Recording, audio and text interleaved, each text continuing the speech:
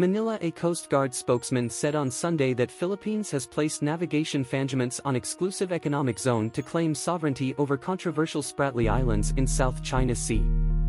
Ferdinand Marcos Jr., President of Philippines, comes in increasingly aggressive actions in China's South China Sea, as US's treaty follows warmer ties with its ally Filipin Coast Guard, 200 miles in the region in areas carrying 5 floats carrying and hundreds of Chinese sea ships anchored by the Whitsun Ref, including Flores said.